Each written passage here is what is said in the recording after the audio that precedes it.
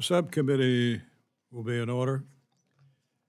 Without objection, the chair is authorized to declare a recess at any time.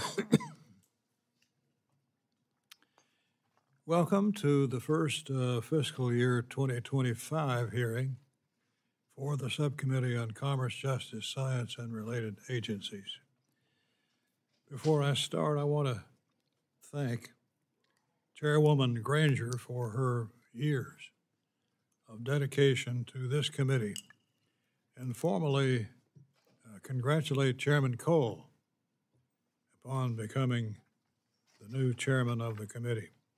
We look forward to continuing to work with both of them. I'll begin by recognizing myself for an opening statement.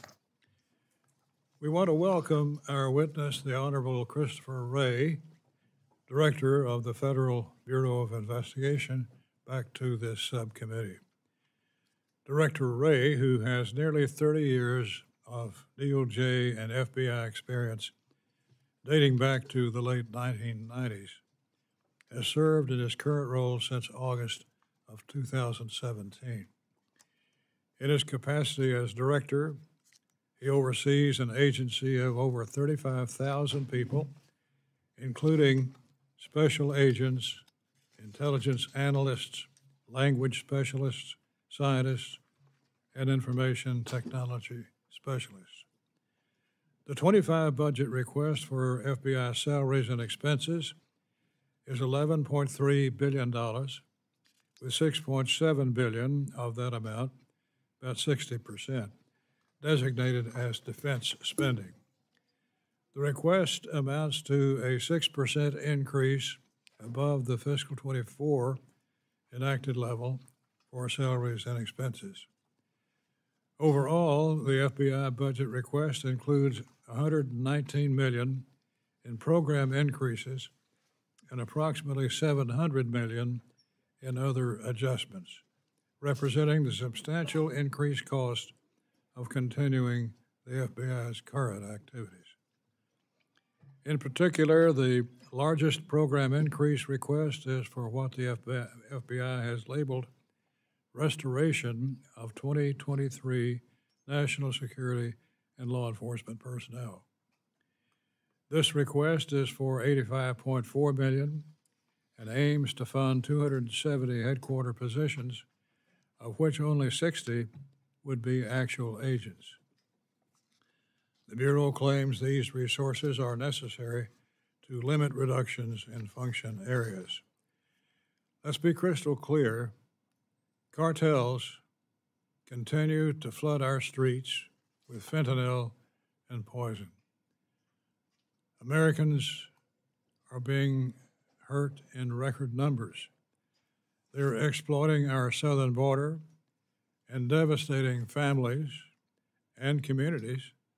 Violent crime levels, murder, rape, robbery, aggravated assault, all too high.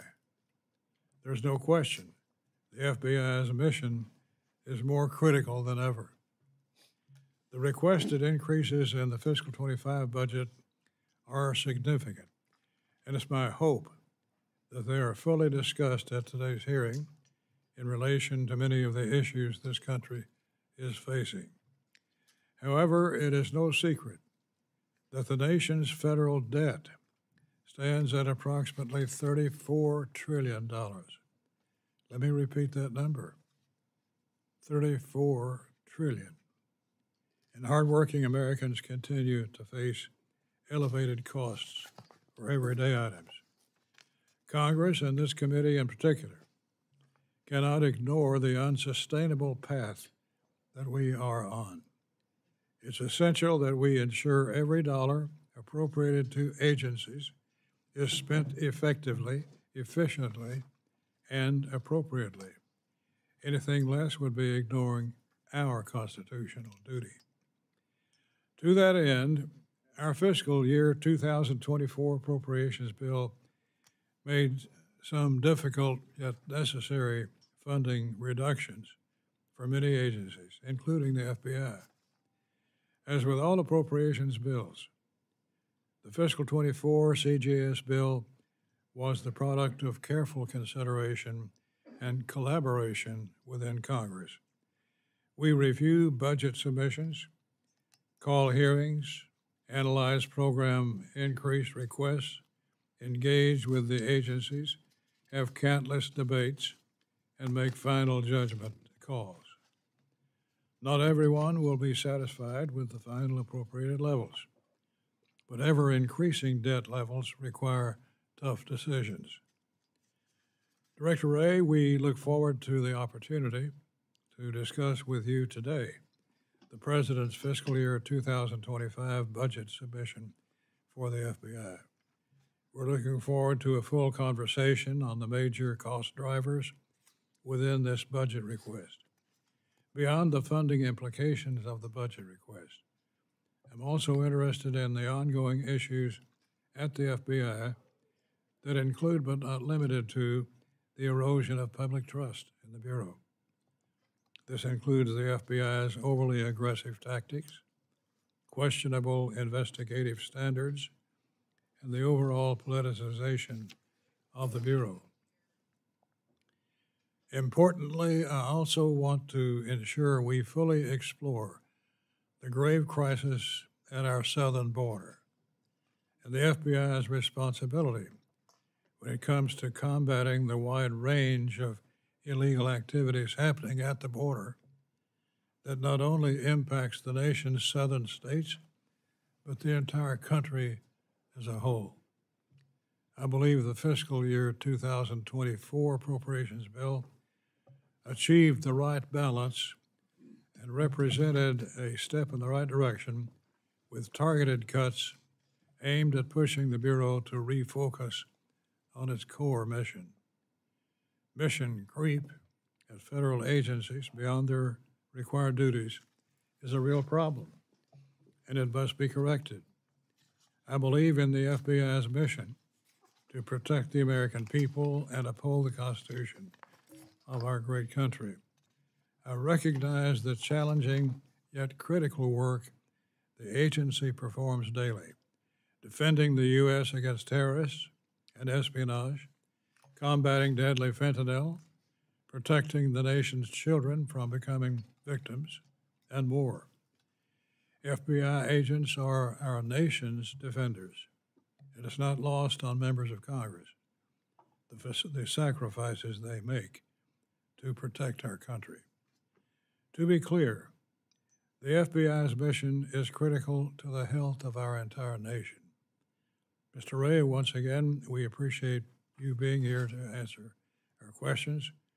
We appreciate your hard work on behalf of the American people. Let me now recognize my ranking member of the subcommittee, Mr. Cartwright, for any remarks he may wish to make. Thank you, and good afternoon, Mr. Chairman. And I join Chairman Rogers in thanking our overall Appropriations Chair, Kay Granger, for her years of dedication and service to this Appropriations Committee, and congratulate Chairman Cole as he takes over that very important role. And I also join Chairman Rogers in welcoming Director Christopher Wray to testify today. As we all know, the FBI does an enormous amount of work to help protect the American people. As a primary law enforcement agency for the U.S. government, the FBI employs roughly 36,000 people in 56 field offices, 350 resident agencies, and several specialized facilities and analytical centers across the country, as well as in over 60 legal attaché offices in 80 countries around the world. The FBI works to investigate and disrupt crime, including everything from violent gang networks, cyber criminals, white-collar crime, human trafficking, and domestic and international terrorism. And I could not agree more with Chairman Rogers as he talks about FBI's mission, including combating opioid and the opioid epidemic, including fentanyl poisonings that are killing well north of 100,000 people, American citizens, every year. In addition, since Russia's brutal and unprovoked invasion of Ukraine last year, the FBI has also successfully worked to disrupt criminal, cyber, and hostile intelligence activities from Russia that endanger Ukraine, our partners, and American citizens. The Biden administration is requesting funding for several FBI initiatives in fiscal year 2025, including investments to restore and enhance the FBI's efforts to combat violent crime and cybercrime, and to enhance the FBI's counterintelligence and counterterrorism capabilities, among other initiatives. Director Wray, I look forward to hearing more from you about these and other priorities surrounding the FBI's budget request. Again, I thank you very much, Mr. Chairman, and I yield back to you. We want now to recognize our witness, Director Wray, for an opening statement. Without objection, his written statement will be entered into the record, and I would ask him that we would like to see him keep his remarks to 5 minutes or less so we can have additional time for questions. Director Wray. Thank you, and good afternoon, Chairman Rogers, Ranking Member Cartwright, members of the committee. I'm proud to be here today representing the roughly 38,000 men and women who make up the FBI. Every day, our people are working relentlessly to outpace our adversaries and to stay ahead of complex and evolving threats. So I'd like to start out by thanking you and the rest of the committee for your support over the years for our efforts to achieve our mission of protecting the American people and upholding the Constitution. At the same time, I also realize the reality of the environment we're in today, where so many agencies are dealing with tightening budgets. And this year, the FBI is one of those agencies. With our fiscal year 2024 budget having now come in almost $500 million below what the FBI needs just to sustain our 2023 efforts. And candidly, this could not have come at a worse time. When I sat here last year, I walked through how we were already in a heightened threat environment. Since then, we've seen the threat from foreign terrorists rise to a whole nother level after October 7th. We continue to see the cartels push fentanyl and other dangerous drugs into every corner of the country, claiming countless American lives. We've seen a spate of ransomware and other cyber attacks impacting parts of our critical infrastructure and businesses, both large and small. Violent crime, which reached alarming levels coming out of the pandemic, remains far too high and is impacting far too many communities. China continues its relentless effort to steal our intellectual property and most valuable information. And that is just scratching the surface. As I look back over my career in law enforcement, I would be hard-pressed to think of a time where so many threats to our public safety and national security were so elevated all at once. But that is the case as I sit here today. And while we have always found ways at the FBI to innovate and make the most with what we have, this is by no means a time to let up or dial back. This is a time when we need your support the most. We need all the tools, all the people, and all the resources required to tackle these threats and to keep Americans safe. So to take each of those in turn, the tools, the people, and the resources. First, an absolutely indispensable tool that Congress can give us in our fight against foreign adversaries is the reauthorization of Section 702 of the Foreign Intelligence Surveillance Act. It is critical in securing our nation, and we are in crunch time with our 702 authority set to expire next week. So let me be clear, failure to reauthorize 702 or gutting it with some new kind of warrant requirement would be dangerous and put Americans' lives at risk. Second, we need people. And I will stack the FBI's workforce up against anyone, anywhere, anytime. They are innovative, they're efficient, they're relentless, They're professionals, they're patriots, and we have been fortunate at the FBI in recent years that our recruiting has gone through the roof. Americans are applying in droves to devote their lives to a career with us protecting others. But we need more positions to be able to bring all the good people we can to the fight, certainly not fewer. Now is not the time to cut back, it's time to lean forward.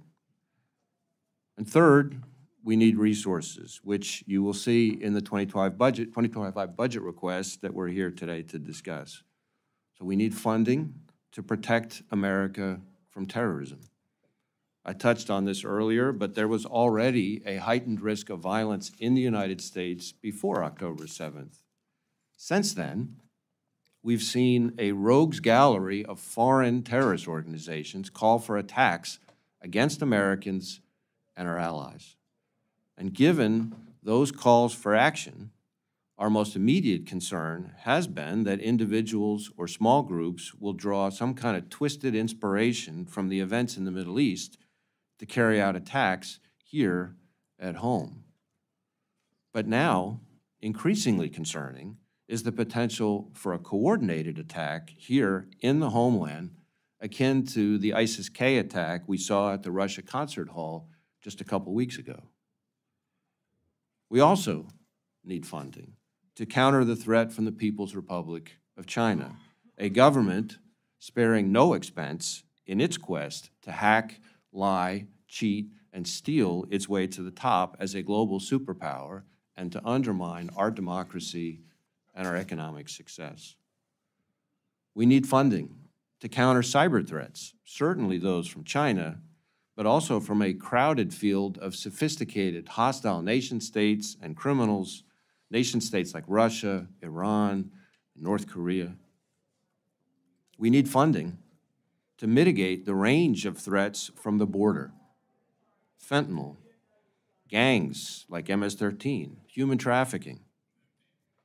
We need funding to address the violent crime that remains at levels in this country that are still too high. And we need funding to keep going after child predators and to rescue young victims from their tormentors.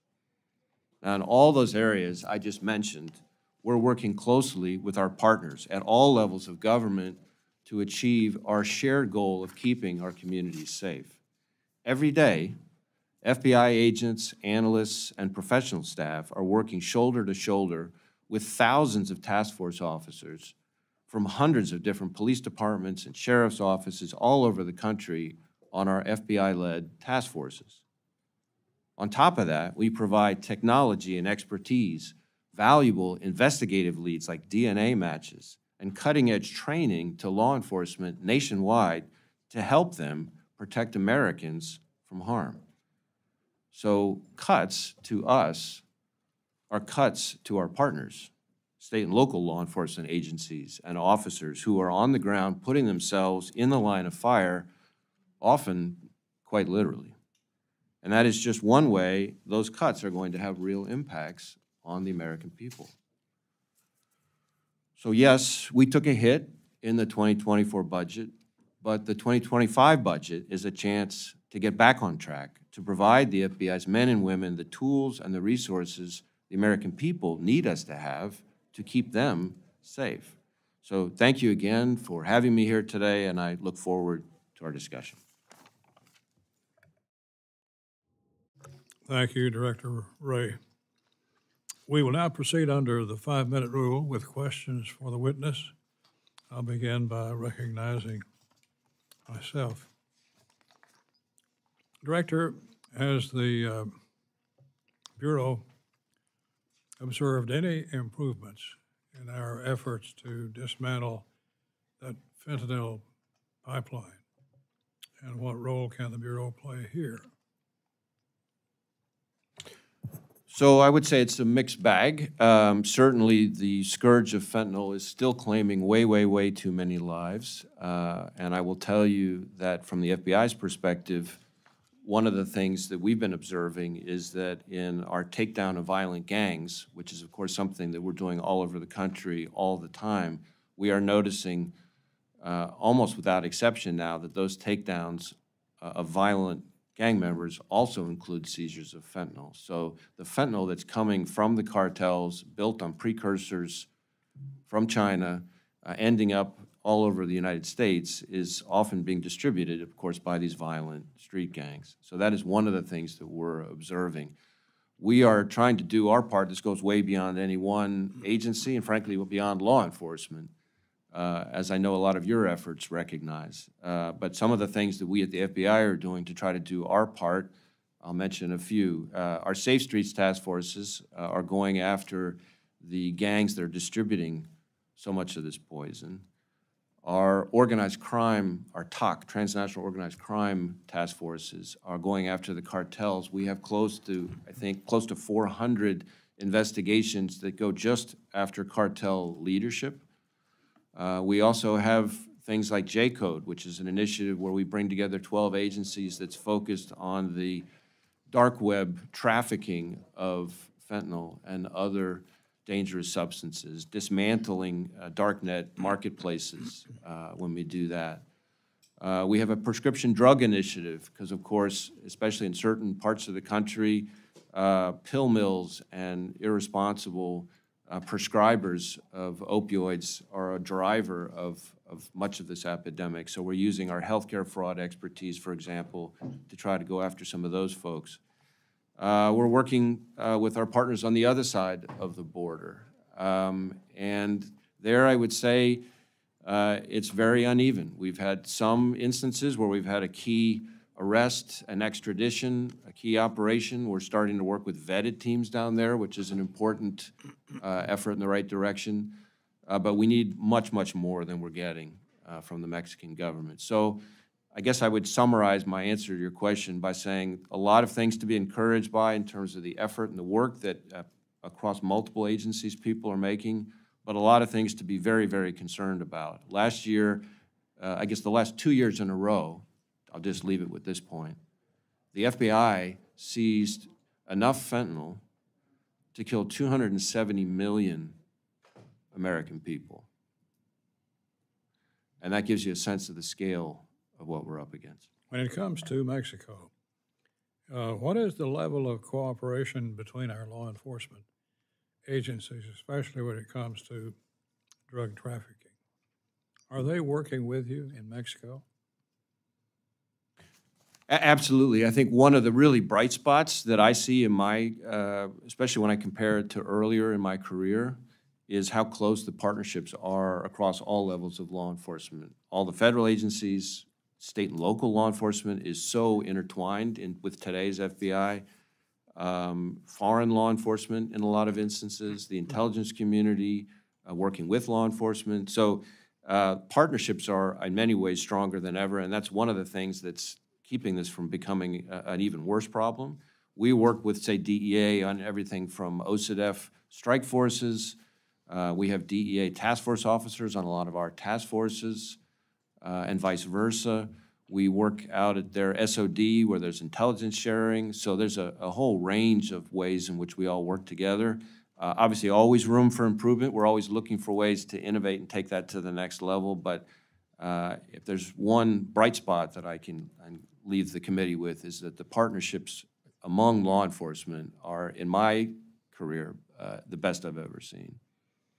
Well, is Mexico honoring our law enforcement efforts to bring the cartel leaders to justice? As I think I said earlier, uneven. So we've had instances, individual instances of successes, including against significant cartel figures and extraditions, but then the reality is that especially the two major cartels, Sinaloa and CJNG, are the drivers of the vast majority of what we're dealing with here. And we need more from the Mexican government. There are instances to be pleased about. We've had a top 10 fugitive, for example, of ours that they helped us arrest and send back recently. So there are individual instances that are bright spots, but this is such a big problem. We need consistent, sustained, scalable assistance from them. Well, that border is so open and unchecked, and we're letting in the cartels who not only do drugs, but they do human trafficking and everything else in the book. And my observation is we're not getting enough cooperation out of the Mexican government on seeking out the cartels. Can you agree or disagree with that? Well, the way I would put it is we certainly need more from the Mexican government. I'm pleased with what we have gotten, but we need a lot more. Mr. Rutherford. Oh, I'm sorry. Mr. Cartwright. Thank you, Chairman Rogers. And I want to follow up Chairman Rogers' line of questioning, Director Ray. We're getting some cooperation from the Mexican authorities, but we need more, and it's what they are giving us is incomplete, is inconsistent. The question is, what can we do? What are we doing to encourage their cooperation? What more can we get out of them, and what's the best way to approach that? So I think much of this goes beyond sort of the FBI's lane, of course, and other parts of the government. But your opinion I wanna matters. be mindful of trying to stay in my lane. But what I would say is we need their help cracking down on the cartels harder. We need help rooting out labs where the poison is being produced. We need help stopping the purchase and influx of precursor chemicals from the Chinese, from the PRC. So those are a few things. As far as what more can we do specifically, I would say, again, at the lower law enforcement kind of working level, there are any number of operations that show us what success could look like at scale. We've now started doing, which is something I'm pleased with the Mexicans. We now have a sort of vetted law enforcement teams, much like we've been used to do in and still do in Colombia. You know, kind of going back to the efforts that we've had with the Colombian government over the years. I think that's a step in the right direction. But it's extraditions, it's sharing of information, and it's like I said, it's the key is having it at a scaled, consistent, sustained level. It's not that there aren't bright spots, but we just need a lot more of it. Now, you mentioned going after the cartels and 400 separate investigations at the FBI involving them. What about what you just mentioned, interrupting the flow of precursor chemicals from China to Mexico? How many of those investigations center on that effort, and how much more help do you need from the Mexican government on that effort? Well, we certainly need more help from the Mexican government on that part of it. We also, of course, frankly, need the Chinese government to do a heck of a lot more than they're doing. I mean, you have this dangerous intersection of increasingly sophisticated Mexican cartels with malicious and unscrupulous actors in the PRC who are all too happy to be supplying the chemicals that then fuel the cartel's production. We are trying to tackle it on a whole bunch of different levels. Our focus, going back over decades in terms of the FBI's approach to organized crime, is to try to look for ways to dismantle the enterprise. And so that means trying to go after the leadership, whether we're charging them, whether somebody else is charging them. That means trying to go after their money. A big part of this is going after all, this is a profit business for them. So the more we can go after their assets through asset forfeiture and things like that, and go after their money launderers, it doesn't work for them if they don't have people to and institutions to launder their money. So we're trying to kind of tackle the infrastructure around them too, as opposed to just onesie-twosies in terms of arrests. So that's the approach we're trying to take, but it's very much has to be a team effort. And do you need more money to do that or less money? We need more money to do that. Need more money. Now, you mentioned takedowns of violent gangs, and you're noticing that it so often includes seizures of massive amounts of fentanyl. Am I correct in that? That's absolutely right. I think something like 75% of the fentanyl we're seizing is coming in gang takedowns, something in that magnitude. Now, tell me about these gangs. Are these American citizens?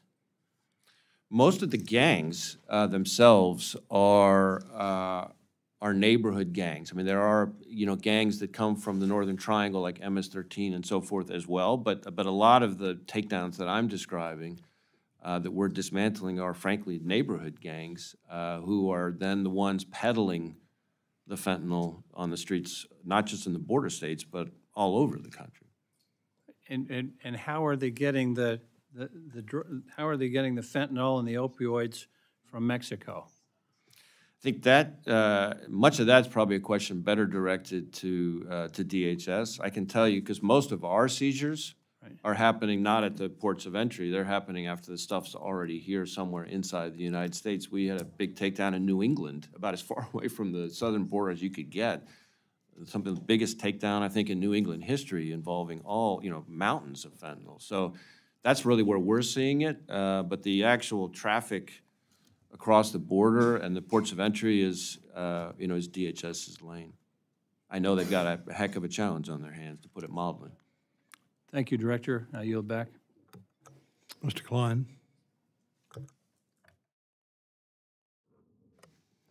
Thank you, Mr. Chairman. Thank you, Director, for being here. I wanted to ask about, continue to ask about the border and your involvement at the border in assisting with identification of individuals. You'd agree that it's a national security risk to allow individuals into the country who are not properly identified, correct? That does raise national security concerns, yes. Okay. The FBI has been engaged in DNA testing for several years of individuals crossing the border. In fact, DHS recently, or within the past few years, mandated that identification occur, correct? Yes. And when DHS rolled out that program, authorities found that about 19% of family units crossing were fraudulent. Does that sound about right? That part I don't have any reason to dispute it, but as I sit here right now, I can't remember that specific piece. Okay. Yeah. But failure to properly identify individuals coming across the border engaged in human trafficking, sex trafficking, child sex trafficking, are attempting to evade identification, correct? Right. I mean, the whole identification piece of this is, I think you're rightly putting your finger on, is such an important part of it. And that's why, for example, we have, trying to be good partners with DHS, we have been providing them with DNA kits that then our lab is the one who would then test, and it has proven to be critical in identifying murderers, rapists, and all sorts of dangerous individuals. But you have a shortfall, right? You have a backlog. And we have a backlog, and that backlog, because of the sheer volume at the border, with the volume of people coming across, the volume of the need for samples has gone skyrocketing as well. So there's a backlog, and the backlog should be of concern to all of us. Do you think it would be appropriate or would address this national security risk, as you say, if we were to ensure that these individuals would not be released until their identification is complete?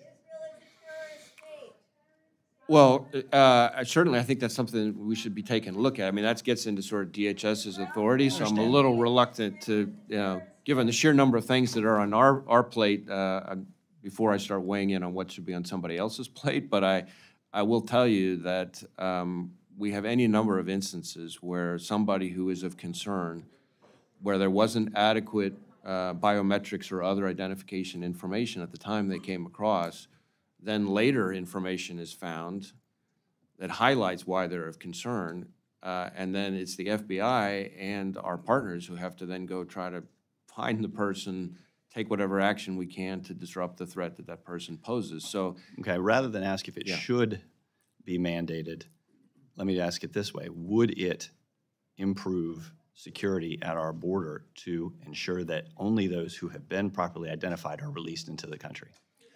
At least as I sit here right now, I don't see how that couldn't help. Okay. Thank you. I want to also ask about, you touched on it in your testimony, FISA Section 702. You've said that a warrant requirement would gut, I think was your term, compliance with the Fourth Amendment would gut a tool that you have. Is that essentially? Well, I did use the word gut, and I stand by it. I would say a couple things. First, when you say compliance with the Fourth Amendment, let's be clear. No court, as in none, has ever held that a warrant is required under the Fourth Amendment for the FBI to run queries of information that's already lawfully in our holdings under Section 702. And the only courts to have addressed the issue have gone the other way. So that's one. But isn't that information the intent of the law designed to provide the information of foreign nationals, not American citizens who are, and wouldn't that really be an end run around the statute, as you say, to lawfully obtain this information? No, I appreciate the question. I think the purpose of Section 702 is to identify foreign threats to us, to Americans. And so when you have, I'll give you an example to illustrate the point, it is critical for our ability to identify foreign terrorist organizations communicating with, inspiring, or working with people here in the U.S., and that's how we identify and stop attacks. We had an example just last year where we had an individual foreign terrorist overseas who had had some kind of contact, not sure what it was at that point, with some person we believed to be in the United States. So we did a query. We ran a U.S. person query on that U.S. individual's identifiers. But at the time we ran that query, we didn't know what we had. Was it the equivalent of a wrong number? Was it just innocuous chit-chat, or was it something that was concerning? Well, because we were able to run the query, again, information already lawfully in our holdings, that's when we discovered, whoa, wait a minute, we got a live one here. This is serious, this is urgent. Investigation kicked in very quickly, and within less than a month from that first query, we were able to arrest the person who had, by that time, weapons, bomb-making equipment, targets circled, and everything else. And the point I would try to make here is that if we had had to get a warrant in a day to run that initial query, no, sir, it doesn't work that way. Somebody's had to get warrants. If we had had to get a warrant for that initial query, there is no judge on the planet that would have given us a warrant based on what we knew at the time. All we knew at the time was foreign terrorist overseas, some kind of contact with some person in the U.S., no idea what it's about. I'm sorry, Mr. Chairman, I've gone way over. I yield back. You mentioned earlier DNA testing. As I understand it, in 2020, Department of Homeland Security mandated an expansion of DNA collections to essentially everyone coming across the border. Is that correct? That's my understanding. And what's the purpose of taking DNA samples of all migrants? Well, I think there are multiple purposes. I mean, I think one of them, which goes to, the question that Congressman Klein was asking about, is, sometimes you have people who we find a lot of times somebody then tries to re-enter the country. They're deported, as they should have been, but then they try to re-enter. And because we have and they may come across, in some other way, and they turn up somewhere else because we have the DNA sample. Assumedly, by doing DNA testing on all people entering the country at the border, is to be able to find criminals among the lot. And comparing the DNA test sample of that person against the national criminal records, has that been effective? Have we caught criminals that way? Absolutely. It's two-pronged. And the people who courts try to illegally re-enter the country are also committing a crime. But I think the point you're getting at is a very important one, which is that this authority and the funding that this subcommittee has given us over the years on this has enabled us to identify, rapists, murderers, and any number of other dangerous criminals and crimes around the country. And so the DNA collection and the testing and the timely testing is critical to solving sometimes very heinous crimes here in the United States. Well, in the 24 budget, we included $53 million that you had requested to address the increase in numbers of DNA samples. And the border has become more open since that time, with much more people coming across than before. And yet you made no request for money in fiscal 25. What's going on? Well, partly what we've done is to try to prioritize that collection effort with the funds that the subcommittee has already given us. The key to our 2025 request is to try to restore the roughly 1,000 position cut that the net effect of the 24 budget would have. That's what, in our judgment, because we've had to make hard choices, very consistent with the spirit of your opening remarks, Mr. Chairman, and so that we didn't want to take away money from the DNA collection, and so but in our budget request, we're trying to restore the positions that go to everything from ransomware to violent crime to fentanyl interdiction to counter-espionage against the Chinese. I could go on, but... Well, now there's a 15-month backlog on DNA testing. So by the time these people are tested and counted, they're going to be long gone. Because you got that backlog. You will get no argument from me, sir, that the backlog is a negative development, and that if this subcommittee were to give us more resources for more DNA testing, we could bring down that backlog even further. You mentioned hard choices. We got good funding from the subcommittee before for this particular effort, and we haven't taken money away from it, but we've had to prioritize the significant hit that we took in terms of the impact on our personnel in the 24 budget, and that's what you see. But if you would see fit to give us more money for it, I can assure you it will help, and the effort that the DNA collection is designed to accomplish is something that I think you and I both agree is extremely important. Well, you make the request. We'll take it up. Ms. Bing. Thank you, Mr. Chairman. Thank you, Director Ray. I, along with several of my colleagues in the House and Senate, have previously communicated with the DOJ and the FBI about the importance of the FBI's Uniform Crime Reporting Program's reports on hate crime statistics. I'm concerned about the trend of a decrease in the number of local law enforcement agencies providing the FBI with incident data. This is the 5th year in a row that the number of local agencies providing data to the FBI has declined. Wanted to ask how your agency may be working with local law enforcement agencies to increase participation in this reporting system.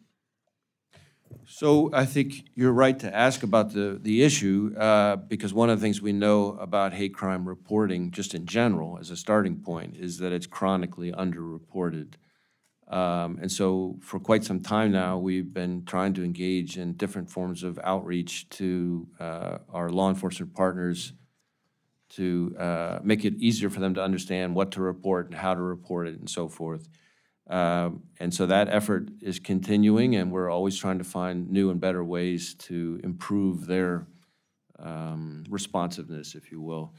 The second thing that I think contributes to the trend that you're describing is the conversion to NIBRS, the National Incident-Based Reporting System. And of course, that affects statistics not just on hate crimes, but on all sorts of other crime reporting as well. And the NIBRS transition is something that has been in the works for years and years and years. I mean, dating back to well before I became FBI director, and we'd been repeatedly telling state and local law enforcement that this is coming, and once it gets to the point where we've shifted over to that, that's the only way you're going to be able to report.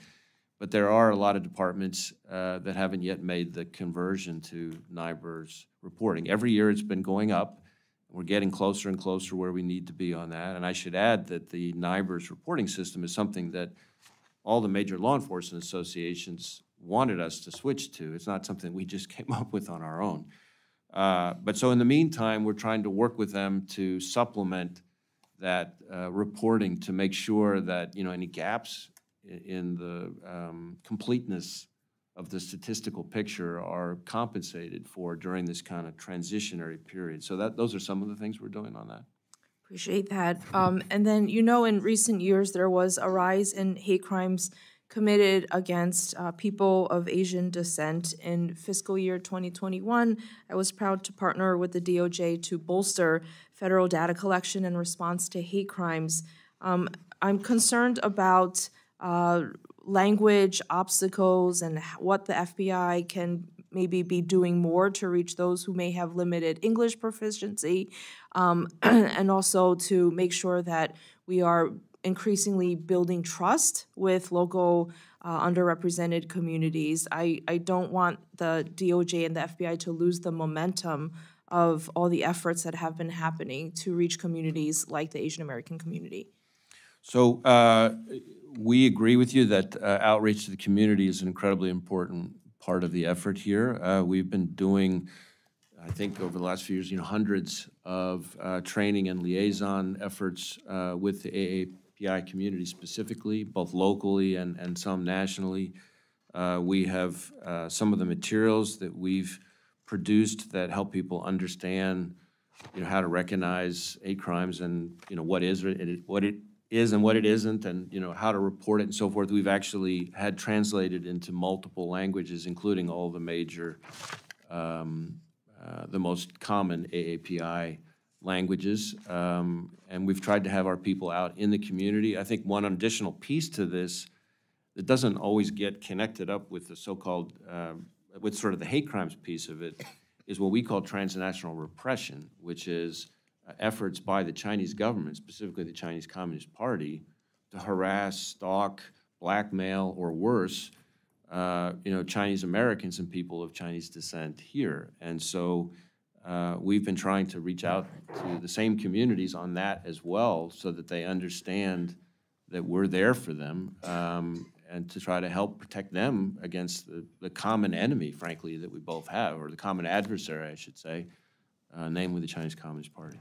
On that note, I'll end with, I just want to make sure that the law enforcement agencies are also utilizing culturally competent trainings and with their agents. Thank you.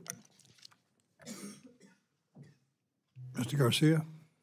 Thank you, Mr. Chairman. Thank you, Director Ray. I'll be honest with you, and this pains me to say this, but I don't trust you.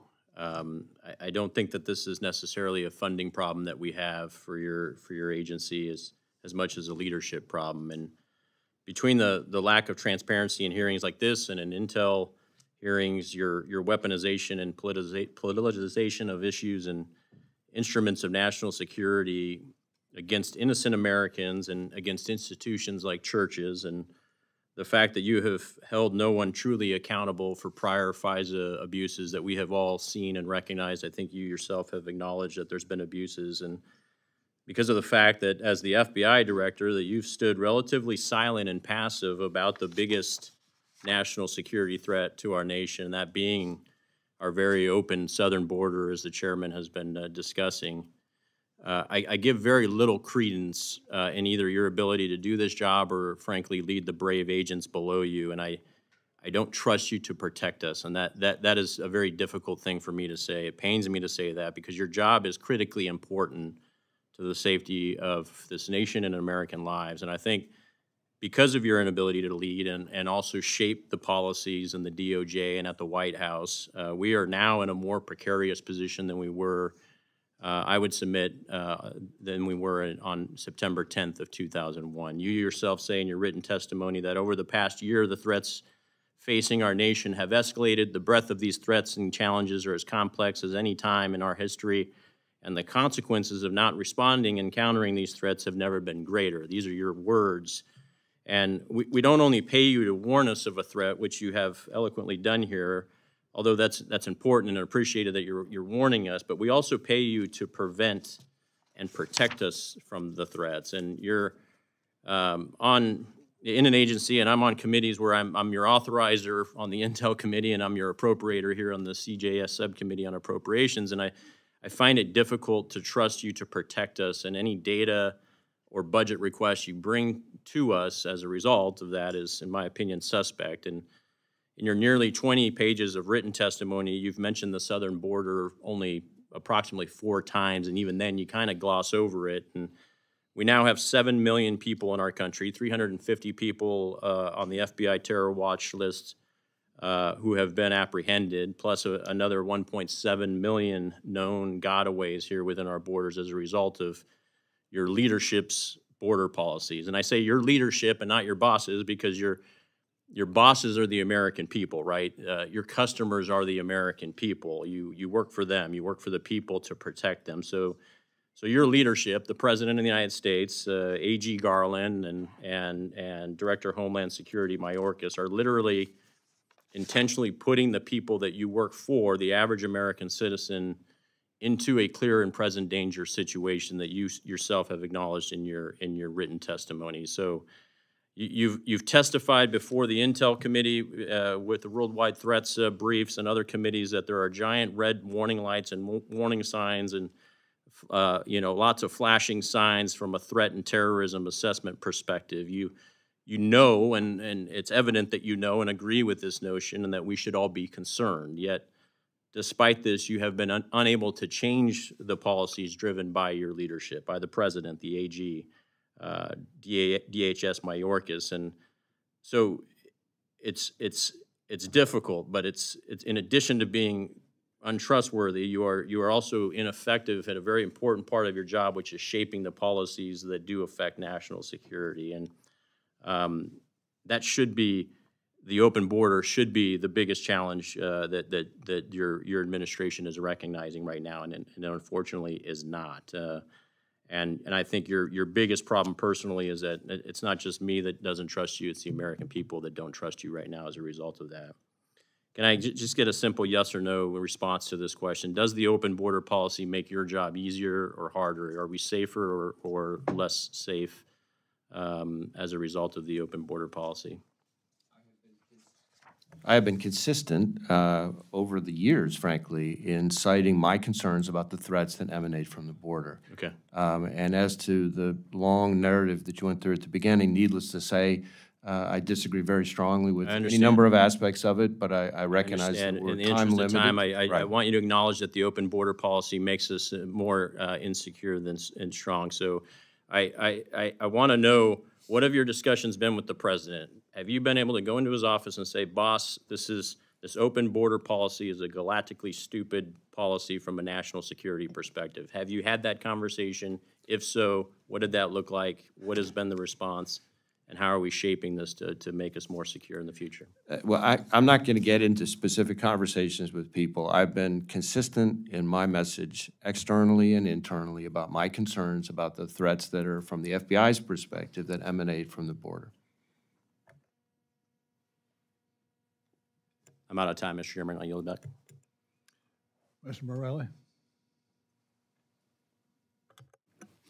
Thank you, Mr. Chairman, always for your leadership, and thanks to the ranking member.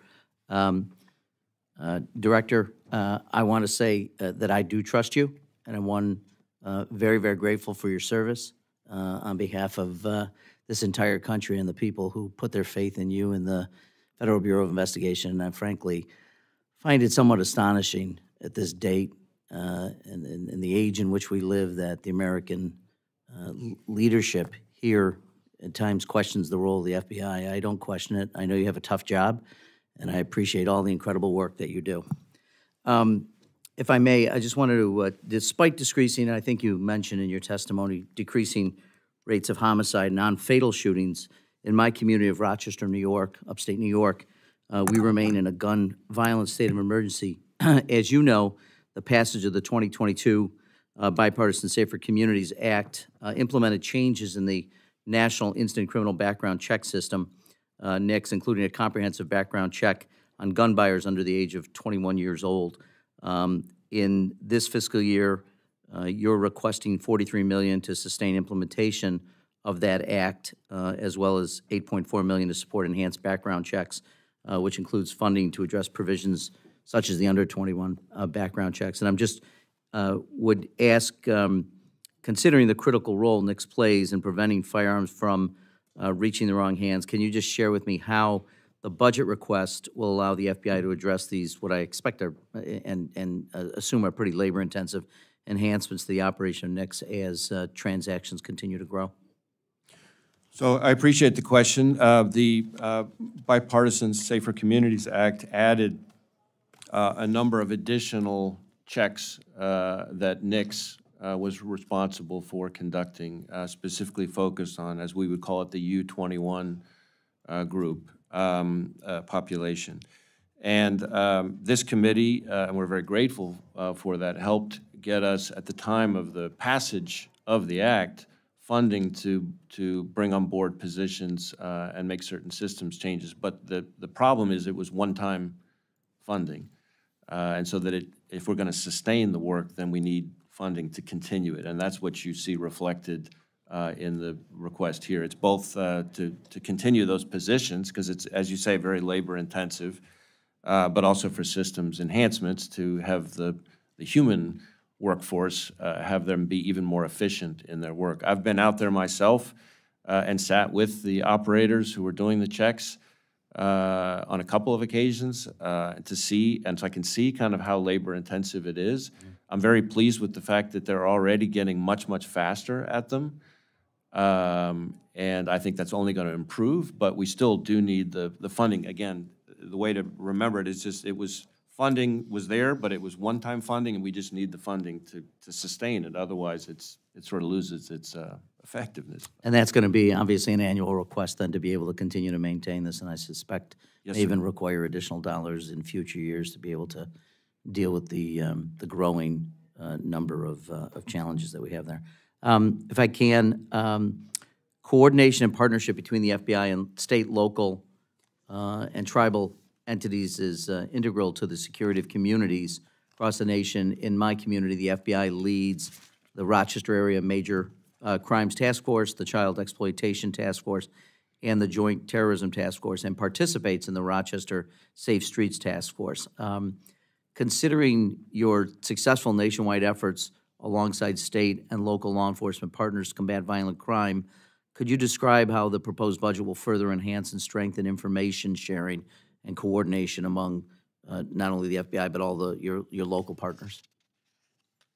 So the biggest part of our budget request in '25 is to restore and essentially the cuts that we endured in the '24 budget, which there's no way to sustain without having an impact on our efforts on violent crime, on child exploitation, on a whole range of threats that we're responsible for protecting the American people from.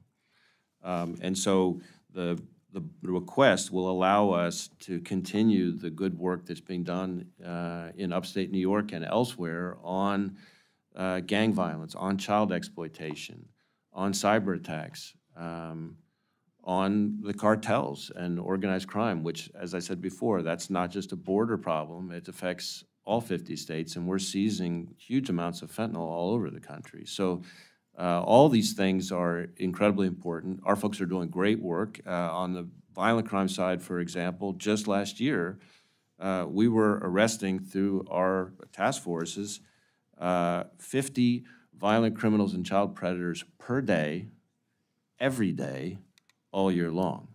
So a cut means more bad guys on the street, more gangs terrorizing neighborhoods, more kids at risk, et cetera.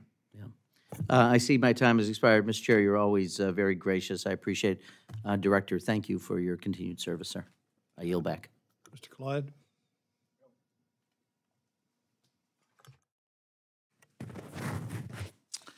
Thank you, Chairman Rogers.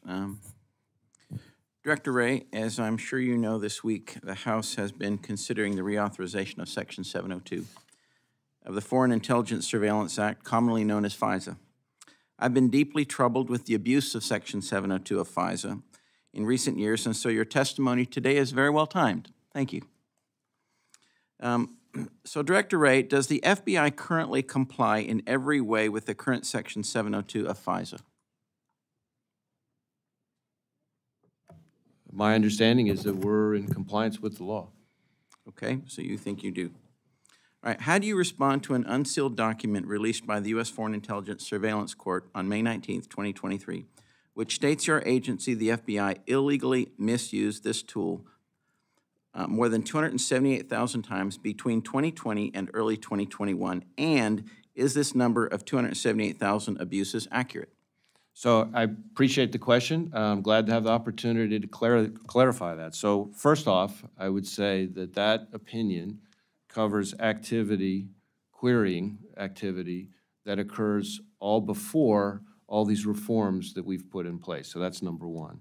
Second, When did you start putting those reforms in place? Mid after this? 2022, somewhere in that range. 2022 or 2023?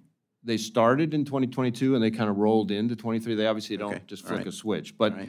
but the second thing I would say too is when you look at the FISA court, the same judges evaluating our compliance with 702 after all those reforms have put in place, you see consistently compliance rates well into the high 90% range, and the court actually commending the FBI for the improvements that they've seen because of the reform. So that's the second point. Okay. The third so- point I would make to you, third point, this is important because you asked, a third point that is important is that the querying that you're talking about in that opinion that, again, covers older activity, something like 99.7% of it would all have been prevented by the reforms that we've put in place.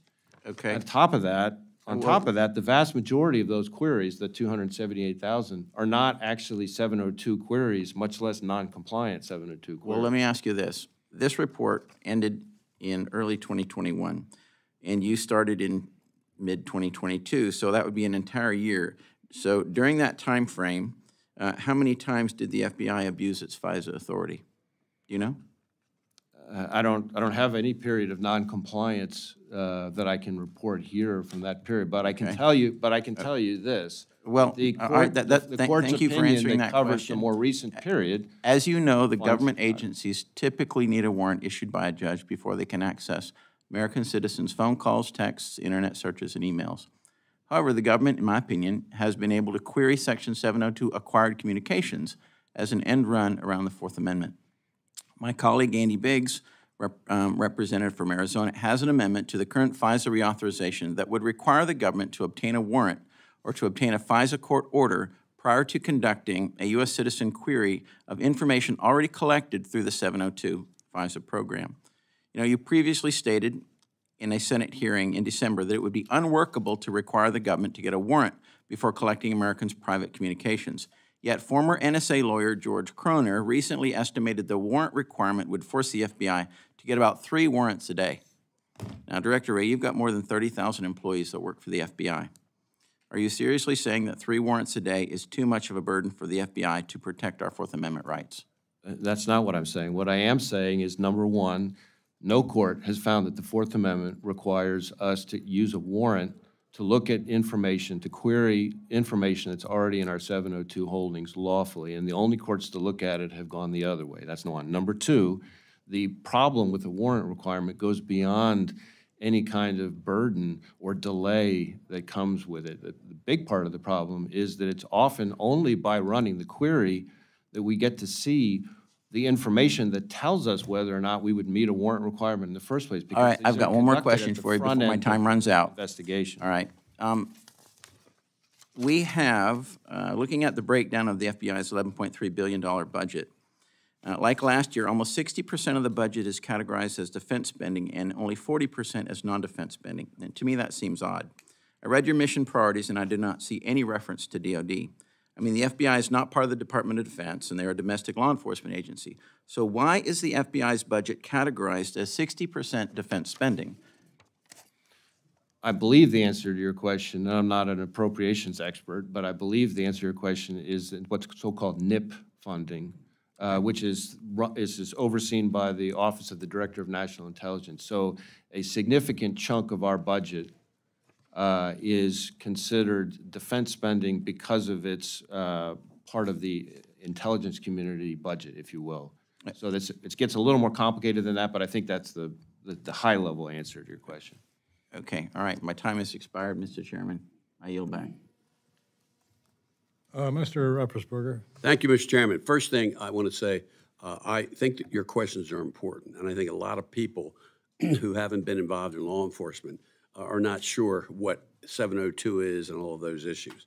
I was a former prosecutor, investigative prosecutor, ran a strike force, so I know that. And I've been working, in the Intel Committee and defense my whole career here. It's been over 20 years. Now, and I think you answered the questions, and I think those questions are right. That we've cleaned up 702, and it's really happening. I'm not happy with the comments, and he's not here anymore, and I'll talk to him personally to criticize you. I've worked with different FBI agents, and you're as good as any of them. You're good, you're quality, and you're respected by your peers, and that's what's important.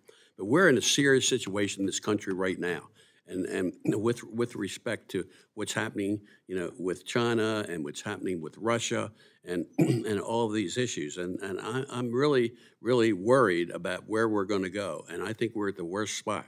The Republicans and Democrats are fighting each other all the time. And this issue is both sides of the aisle as far as what's going on in the country. What I would like you to do is talk about what FISA 702, why it's so important, and why it's one of the most dangerous issues we're dealing with.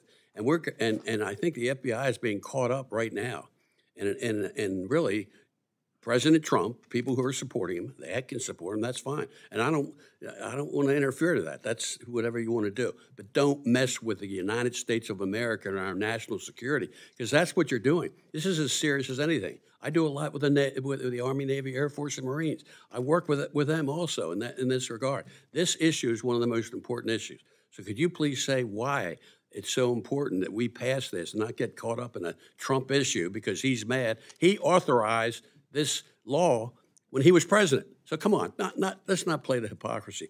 Could you please tell the public at this point, or us, where we are and why it's so important?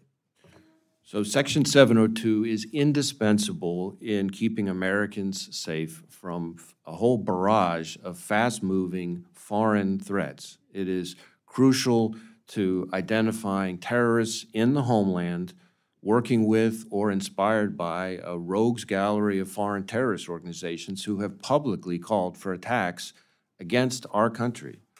It helps us find out who these terrorists are working with and what they're targeting, and it's what we need to stop them before they kill Americans.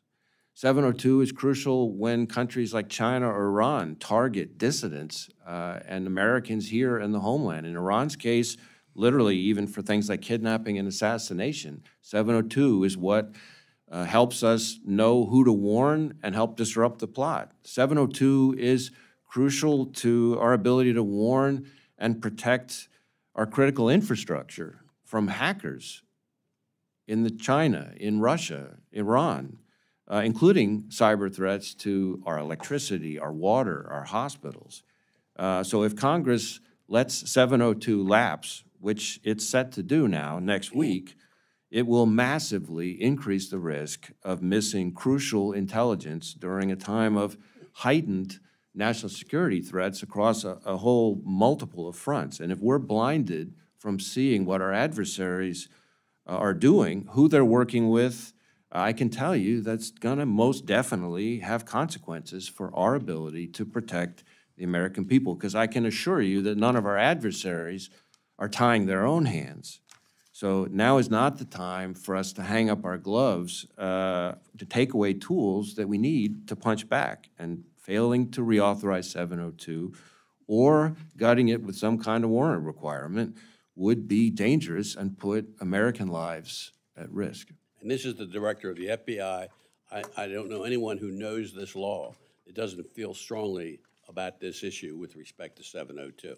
I would add to that there's a pattern across multiple administrations, Republicans and Democrats alike. If you look at the professionals who have actually worked with this authority and dealt with these threats, from the working level to the presidentially appointed level, again, across administrations, including a whole range of my colleagues from the last administration, because after all, I was nominated by President Trump and have overwhelmingly confirmed without a single Republican senator ever voting against me, whether nominated by President Bush or President Trump.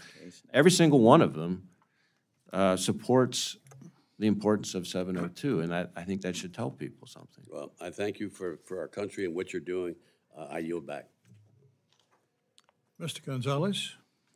Thank you, Chairman, and thank you, Director, for your service to this great nation. I want to acknowledge the FBI's Joint Terrorism Task Force that recently was able to apprehend an individual in Idaho that had ISIS-related ties. It's exactly the type of things we need to do to keep Americans safe, and so thank you for your men and women for that. My first question is, if FISA were to expire, would our southern border be more or less secure? I think if FISA were to expire, it adds one more challenge to our ability to secure us from foreign threats, including border-related threats. I'll tell you, in my district, a lot of people talk about the border. I live the border. We are on the border every single day. So people throw rocks from afar. We're the ones that have to live it. My next question is, have there been any cases where the DOJ prosecutors chose not to prosecute a case that your agency, that your bureau identified as a significant threat to the homeland or community interests? I can't think of a specific case as I'm sitting here right now. I will certainly tell you that disagreements between agents and prosecutors at the working level is something that happens. It's a healthy discussion that happens all the time when we think we have enough and the prosecutor doesn't think we have enough. I've seen that from both sides, having been a prosecutor too. But I don't have any specific case that I can think of that fits. This is what I worry about, is we have a case teed up that has identified a security threat to either community or the homeland, and it doesn't go prosecuted, and something bad happens. And we look back and we see this. You know something's going to happen. It's only a matter of when, and I don't want us to be playing armchair quarterback. How do we get ahead of some of these issues? And I think there needs to be a closer relationship with the prosecutors and the agents on the ground. One thing in that regard that we do, and I've seen a big change in the FBI since, again, I was somebody who was in FBI headquarters on 9/11, so I'm well familiar with a lot of this stuff. What I would say to you is today's FBI also works very closely with state and local prosecutors too. So if there's ever an instance where a charge in the state system is a better way to quickly disrupt an attacker, we're not shy about working with local prosecutors, not just federal prosecutors. My next question, what is the FBI doing to combat the rise in transnational criminal organizations, specifically the Venezuelan gang Tren de Agua, TDA? So we're certainly tracking that particular gang, TDA, as we would refer to it. We have Safe Streets Violent Gang Task Forces in all 56 of our field offices, which are focused specifically on gangs and other similar violent criminal enterprises. And that's the vehicle through which we are looking at TDA, whether it's leaders, members, associates. We have ongoing engagement with intelligence community partners, state and local law enforcement, in some cases foreign partners, looking at whether it's their drug trafficking, extortion, kidnapping for ransom, different kinds of violent crime, different kinds of trafficking and smuggling, even things like organized retail theft. So it's a real menu of different criminal activities. I'd ask that you take a hard look at this, because very few people are talking about TDA right now. In 3 years, we're going to be talking about TDA no different than we're talking about MS-13. And it's going to be the communities that get ahead of it, that create these task forces, that utilize these task forces at the local, state, and federal level to combat these Venezuelan gangs. Once again, I live the border. We're year 4 of this. Year 4 is much different than year 1. The people that are coming over are different people. They're different actors. To that point, I was just out in West Texas. I did a swing through West Texas. I'm seeing a significant increase in oil theft in West Texas. All my sheriffs are asking for help. Are there any opportunities to expand the FBI oil field theft task force? So absolutely, we're very proud of the work that our West Texas offices are doing in terms of the Permian Basin oil field task force. It's created due to the fact that I think something like 40% of the oil in the U.S. comes from the West Texas region. And so that task force, you know, has not only state and local law enforcement participation, but we also have, which is a bit innovative, cleared oil field security personnel. You know, typically they're former law enforcement as well, but also on the task force. And it's a way to kind of track oil field crime, to ensure that investigations move as quickly and effectively as possible. It is a complex, in a form of it's a form of critical infrastructure threat, and it's something we're very focused on. Director, this is a threat that I'm seeing is correlated directly to the open border. I'm seeing more and more foreign nationals, in particular Cubans, that are here illegally, that are operating in this space. And so we need to, once again, as this border crisis expands, we need to get ahead of this. And I'd ask that you consider taking a hard look at that oil field task force. With that, Chairman, I'm out of time and I yield back. I want to now recognize the ranking member of the full committee, Mr. Laurel. Thank you so much, Mr. Chairman. And Ranking Member Cartwright, my apologies for dashing in and eventually dashing out. There are several hearings, so trying to make as many as I can. And Director, so pleased that the President's budget for 2025 increases funding to hire additional FBI personnel, helping to bolster your capacity to deter cybercrime, combat foreign intelligence activity against the U.S., improve the National Instant Criminal Background Check System. And I know my colleague, Mr. Morelli, discussed that issue.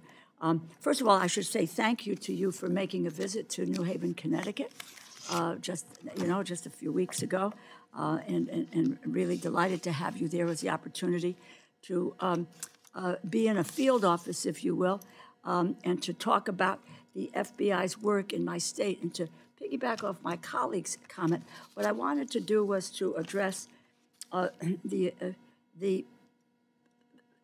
work with task forces. I view what you are doing with regard to state and local government is overall infrastructure. Like, we have a public health infrastructure. We rely on state laboratories, et cetera. And when you look at defunding those efforts, you look like at the collapse of the ability to move forward with regard that the CDC has the inability to move forward. But I think sometimes, some of my colleagues are unaware of just how frequently the FBI works in very close partnership with state and local law enforcement to be able to deal with crime. If you could talk about what are the lessons learned by both the FBI and state and local law enforcement about ways in which the task forces that were mentioned maximize that effectiveness in fighting a crime. And I don't know if there are any stories that are especially worth highlighting, but I would finally add, what happens, because there are many, as you know, would look to defund the FBI. Been a lot of discussion about that, cut back on the resources. What does that mean to the support of that national infrastructure, if you will, that you rely on and they rely on you in order to deal with violent crime and other things in the U.S.? If you could comment on that. Sure. I think one of the things that a lot of people don't fully appreciate is how integrated today's FBI is with state and local law enforcement, and how dependent, frankly, state and local law enforcement is on us when it comes to fulfilling our shared mission of keeping Americans safe. You mentioned the task forces. Through our Safe Streets and Violent Crime Task Forces, we've got thousands of police officers and sheriff's deputies who, from hundreds of different departments and agencies that serve on our task forces, taking, as I said, I think earlier, last year we took together 50 violent criminals and child predators off the streets per day, every single day, all year long, 365 days a year when you average it out. A cut to our budget means a cut to our efforts to do that work, which means more of the burden then gets shifted on the state and local law enforcement to handle those threats alone. I could go the same thing through multiple other threats, because we have task forces on terrorism, cyber, child exploitation, et cetera. But it's not just arrests. I think if you talk to chiefs and sheriffs like I do every week, you will hear constantly a refrain about how much they depend on the FBI for things like our technology and our expertise. So it's the DNA testing, it's cellular analysis, it's all sorts of complex forensic expertise that small departments in this country don't have, but they lean on us to provide that, and that's one of the first things that they cite. You talk about our CJIS division in West Virginia, which is the one that is responsible for NCIC background checks when some officer is stopping somebody on the streets. That's how they know whether the person's dangerous or not, or fingerprint identification, or the threat reporting that comes into our National Threat Operating Center, which are often threats to life, school shootings, whatever else it happens to be, that we're then pushing out to state and local law enforcement. Cuts to those programs means all those ways state and local law enforcement is flying blind. And then you got things like training, right? A lot of people don't know this. The FBI is, for example, responsible for training all the civilian bomb techs. So the bomb techs for every police department in the country that have bomb techs are trained by the FBI in our facility in Huntsville. And cuts to our ability to provide that training means impacts on our ability to train, bomb tech personnel. But it's all sorts of other training. We provide all sorts of training to state and local law enforcement at Quantico. And as I said, I'm talking with chiefs and sheriffs in one way or another pretty much every week. And there's only two ways the conversation goes. Thank you, Director, for all the great things the FBI is doing for us. We need even more. And just, Director, we need even more. I have yet to meet a chief or sheriff who wants the FBI to give them less. And so I think people need to understand that cuts to our budget don't just hurt the FBI. They hurt all those state and local law enforcement partners, many of whom, unlike the FBI, have recruiting challenges and retention challenges. They're all down in terms of their head count. They've got their own budget challenges. So hurting us compounds their challenges and makes it harder for them to protect the neighborhoods and communities that we're all working together to try to protect. I'll just make a final comment to you. I think it would be critically important for what you've just said and for members to understand and maybe talk with, hear from their local law enforcement folks and understand what the connection is between state and local law enforcement and the FBI. I think we'd see a lot less movement in the direction of saying, let's defund, let's eliminate, let's do all of these things when we look at the overall law enforcement infrastructure in the United States, which is part of our national security and defending the homeland and doing whatever we want in that direction. Thank you so much for your service. Really appreciate it. Mr. Ryder-Holt? Thank you, Director Ray. It doesn't always get a lot of media coverage, but there's been a lot of hostility against churches and religious organizations at alarming rates over the last few years. There was a report that was published back in February of this year that showed that there's been 430 incidences of hostility or violence against churches across the United States. That's a 100% increase from 2022, an 800% increase from 2018. I guess my question to you is what is the Bureau resources are being dedicated to explore and address this concerning trend that we're seeing? So it's a really good question, and I would say the threats to houses of worship that we're seeing cut across a variety of settings, and I say that with the perspective of somebody who, when I was a line prosecutor, one of my most significant cases was against a guy who was a serial church arsonist and went all over the country burning down churches, including right up in our mutual neck of the woods in Georgia, where he killed in Banks County. He killed a firefighter and almost killed another one. So I've always taken those cases particularly seriously. I would say there's a couple things. We're seeing terrorist attacks against churches. Just in the time that I've been FBI director, we've thwarted multiple attacks against churches and synagogues. I can think of an ISIS-inspired plot against a church in Pittsburgh. I can think of synagogues in Colorado and Las Vegas area, just as a few examples. There's also, I would say, a range of threats from a perspective of abortion-related violence. So, you know, a lot of people historically have focused on abortion-related violence when it comes to pro-choice facilities. But in fact, if you look at our work post the Dobbs opinion, it's been a while since I looked at our numbers, but I think something like 70% of our abortion-related violence cases were, after the Dobbs decision, were against what I would have called houses of worship or pro-life facilities. In fact, just yesterday we had a case, a guy got 7.5 years in a great case that our folks did against a guy who firebombed a facility up in the Madison, Wisconsin area. So we're tackling it depending on what the motivation for the threat is. You know, sometimes it might be some ISIS-inspired type attack. Some cases it might be some domestic ideology.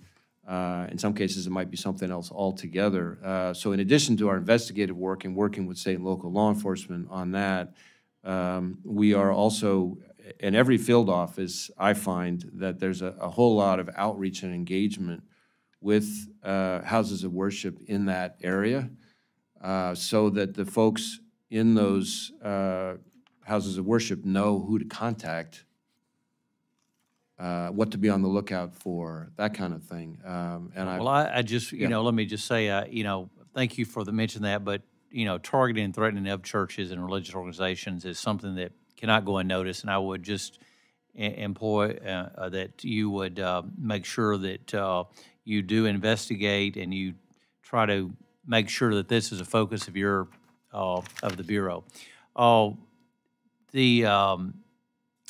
The names Phoenix, Holly, Harriet, Christopher X, Hill, they're names that were given to the DC-5. Those were the 5 unborn children that remain, whose remains were salvaged by a whistleblower after their lives were brutally ended by late-term abortionists here in the Washington, D.C. area. There's evidence that suggests federal crimes may have been committed in their deaths through violations of the partial birth abortion ban and the born alive infant protections. As you know, the law, this is the law of the land, and the administration has the duty to enforce the law without prejudice to political philosophy or those in violation of law. Instead of seeking justice for these babies or answers to whether federal crimes are committed, I'm concerned that some in the administration have decided to weaponize the FBI and its resources against pro-life Americans by investigating and arresting individuals for the FACE Act violations. Is the Bureau aware of the DC-5 case? And if so, is the Bureau investigating the DC-5 case? As I sit here right now, I'm not familiar with the specific case. I can follow up with our folks on that. I will tell you, when it comes to FACE Act enforcement more generally, we've used that authority in both directions. In fact, I know that we had a case not that long ago where we secured FACE Act and conspiracy indictments against 4 individuals who were invoking the Jane's Revenge movement and who targeted pro-life facilities in their area. So we don't care which side of the abortion issue you're on. There's a right way and a wrong way to express your passionate views, but violence and threats against facilities is not it. And then we'll go after it no matter which side somebody's on. Well, I'd like to get your commitment to use funds to investigate this DC-5 case. Well, I'm happy to find out where we are with that. Like I said, I'm not familiar with the specific case, but we obviously want to make sure that if there's any properly predicated investigation we can conduct, that we do. If you could get back with us and let us know what y'all are doing on that. Thank you. Thank you. I yield back. Let me do a little polling here. Do we need a second round of questions? I don't if you don't. Anyone here?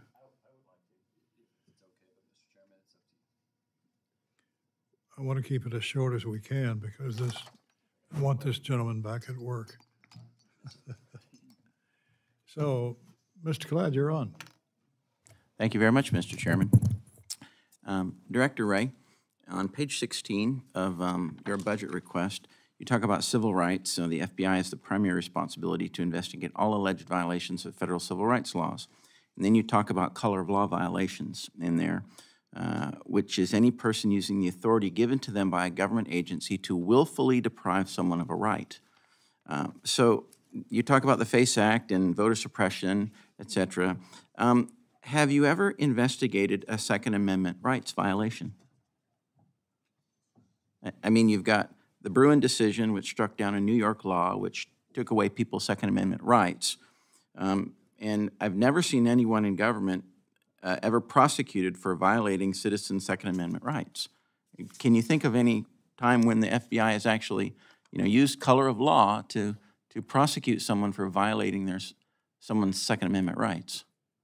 Well, not as I sit here, but obviously we're a 115-year-old organization with 38,000 employees and something like 300 offices all over the United States. So I'm no doubt that there could be any number of investigations that I wouldn't be aware of. Okay, all right.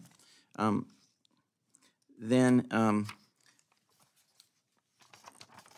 you have a request in your budget for $284,000 for official reception fund. That is almost 6 times what the United States Attorney himself receives. I mean, his is $50,000, the ATF is $36,000, the DEA is $90,000, U.S. attorneys are $19,600, but the FBI is $284,000. Why? Why is the FBI literally 6 times what, Attorney General Merrick Garland's reception funds are? I don't know that I could tell you, as I sit here right now, I know that we have a lot of engagement with foreign partners, and that could be a big driver, but I can't, as I sit here right now, give you the specifics, but I'm happy to have my staff follow back up with you. I would appreciate that very much. And then lastly, the Department of Justice is asking for a 1.25% increase totaling $467 million, all right? But the FBI is asking for a 6% increase totaling $629 million. So the FBI is asking for literally a 350% increase in funding, more than the overall Department of Justice is. In fact, if the total spending for the DOJ is going up $467 million, and the FBI is asking for $629 million, then the DOJ actually has to take a cut somewhere in order for the FBI to get their increase in funding of at least $162 million.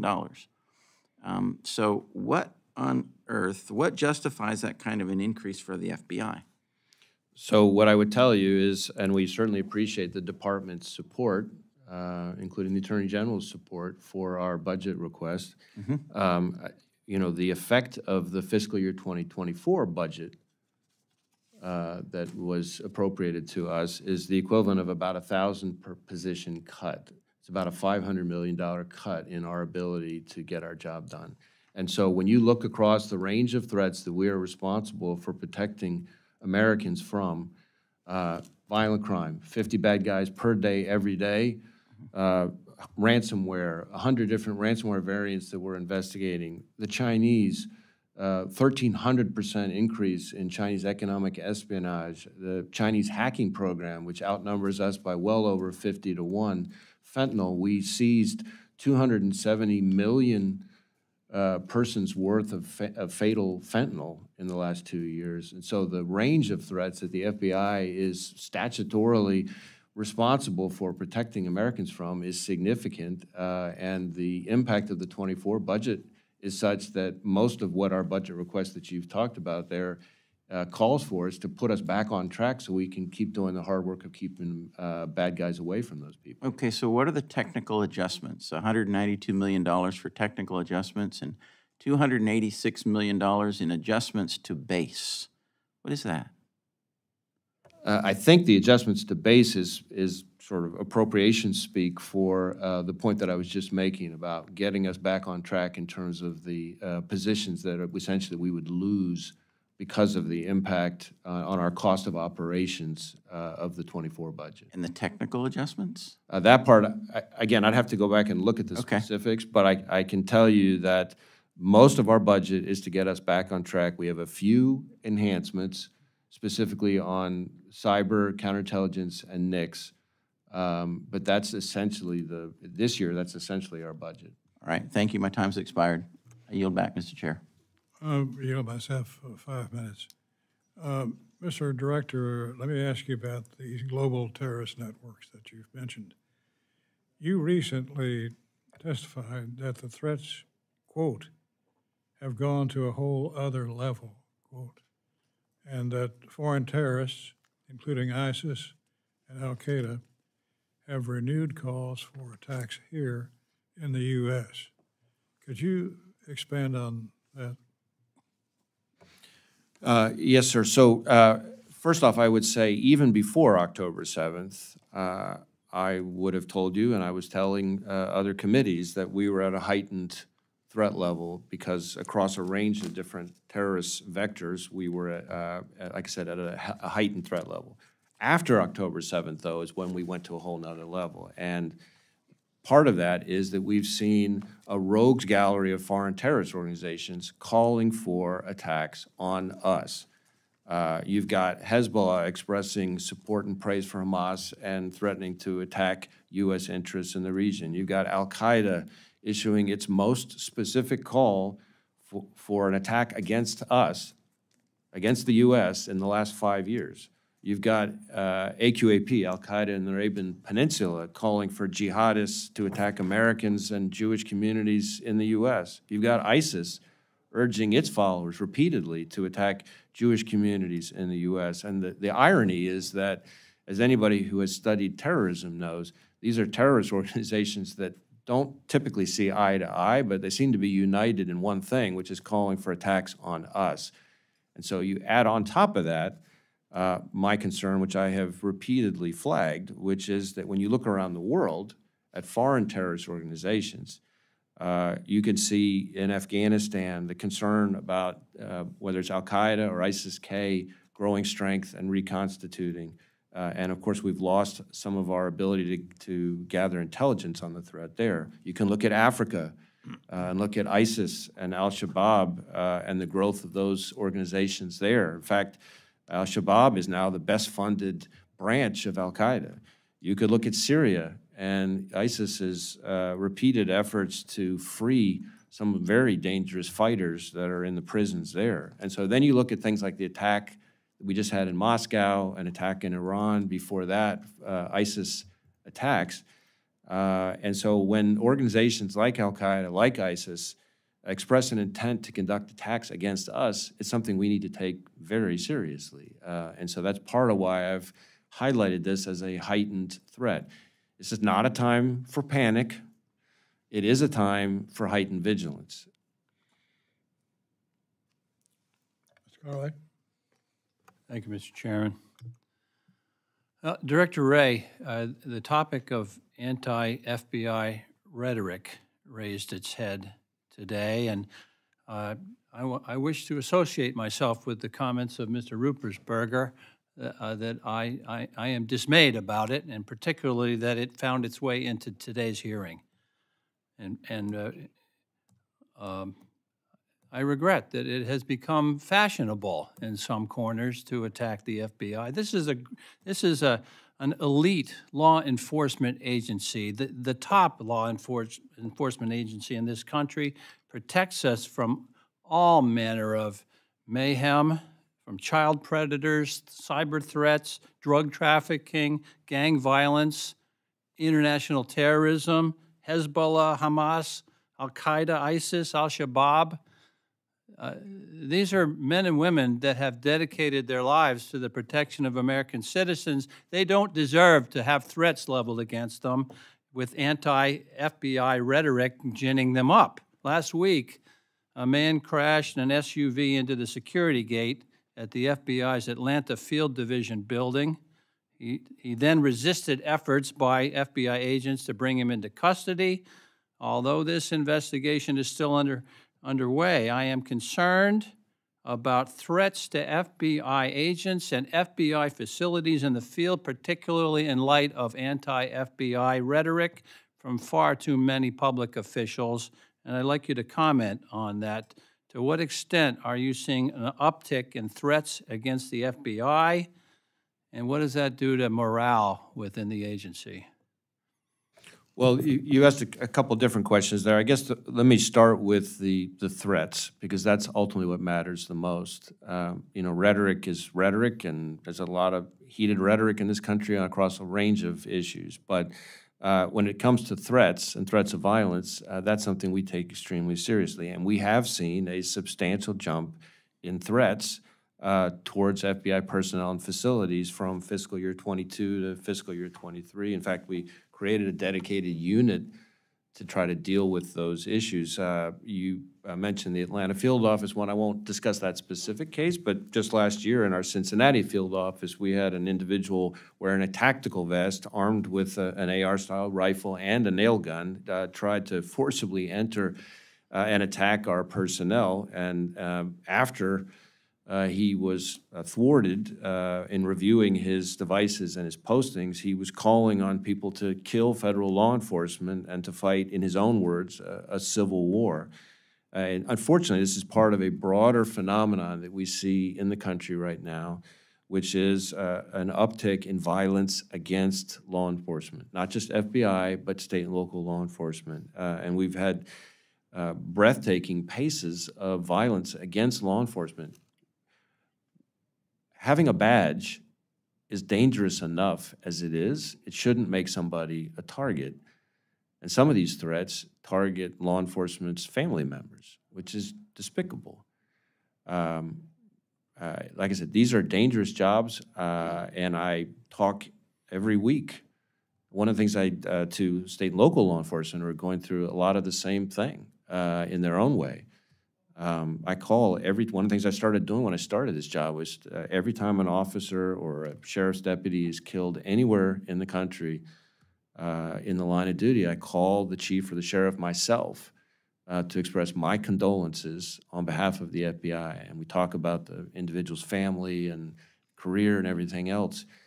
And I have made 381 of those calls since I started as FBI director, 14 just so far this year. We've lost, in 2021, we lost 3 of our own.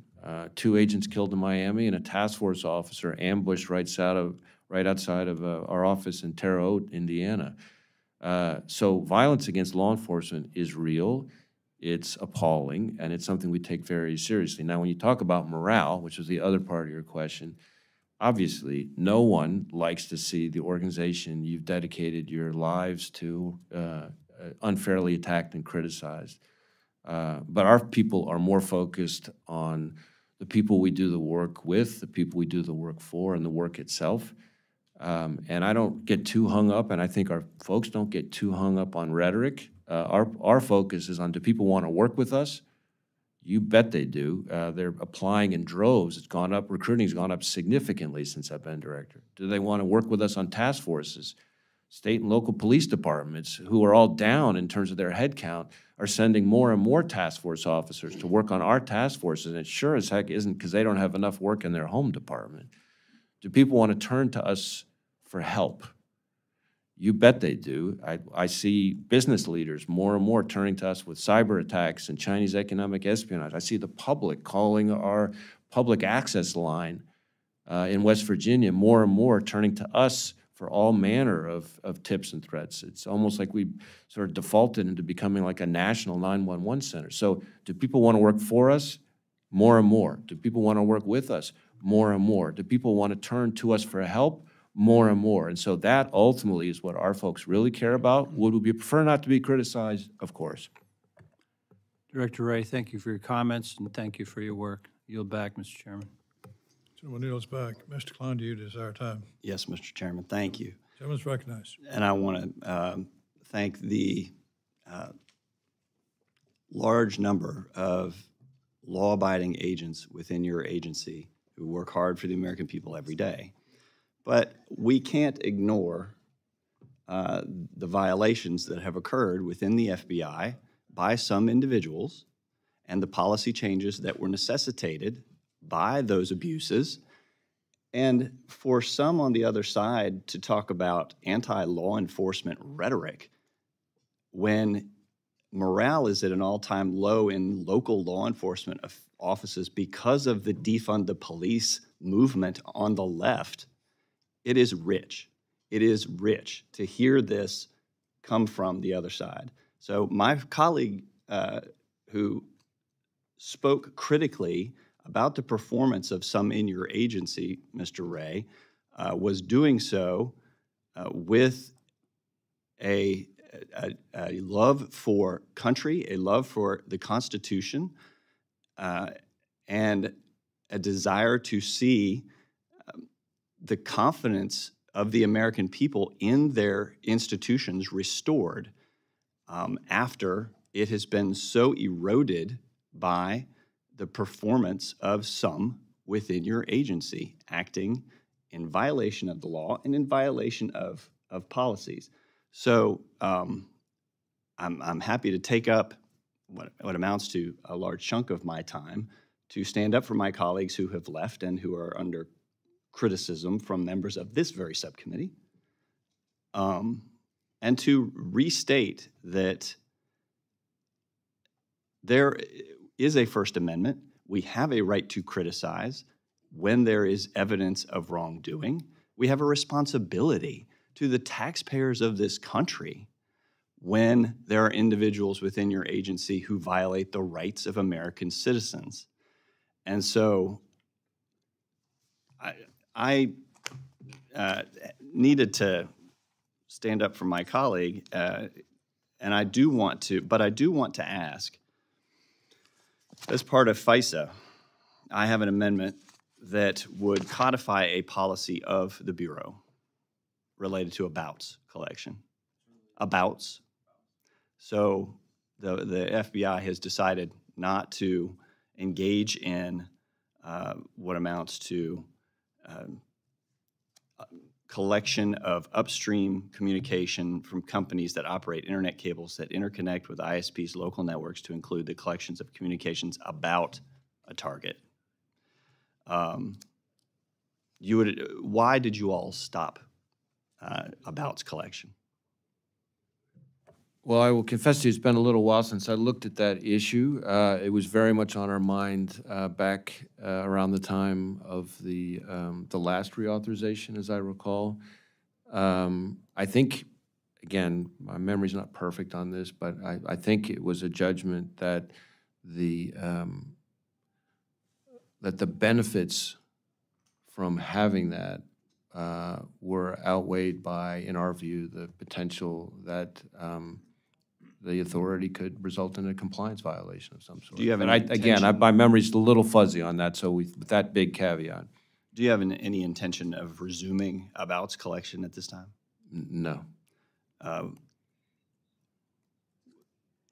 A since declassified set of FISA court opinions from 2011 shed a light on the pervasiveness of the collection at the time and noted that it resulted in tens of thousands of wholly domestic communications collected each year due to what was described then as technical limitations in the implementation of abouts collection.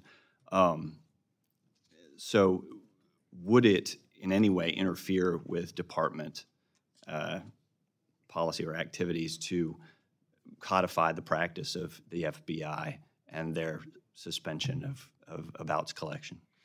Well, again, I'd have to review any specific legislative proposal.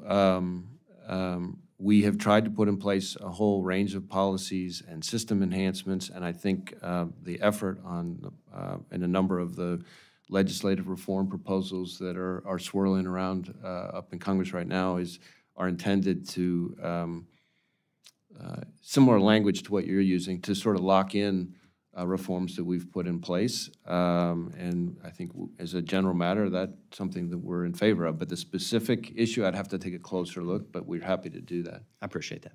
Yield back. Does Mr. Rumpel? Yes, I want to respond to a couple of comments. First thing, let me say this. I respect everybody on this board. You have in this hearing. Yeah, we all have different points of view. We look at things differently. But I also look at the big picture, too. My specialty throughout my life, most of it, other than being a county executive or something, has been law enforcement. And when you're in law enforcement, you're trained, you develop relationships, and you learn a lot. And one of the most important things is for federal, state, and local to work together. And I think that the comments that were made, and I respect that individual. I said that before I even talked about it. And I do respect him because he's a hard worker. He served at the Naval Academy. And I was just shocked that the whole 5 minutes or whatever he had, it was in criticizing someone who I happen to respect. And I think a lot of other people respect, who has one of the hardest jobs in America. What bothers me is that we are probably in one of the worst situations for national security in the history of our country. And he's a major part of dealing with those issues. And I would hope that someone with his expertise and smarts, and he's very smart, and I will talk to him personally because I know him personally, but that would spend doing this and not talk about what are we going to do with this issue or that, which everyone else here has talked to him about.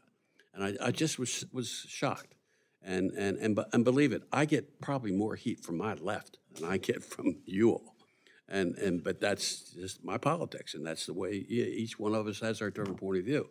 Mr. Clyde, he didn't mind in the beginning when he started.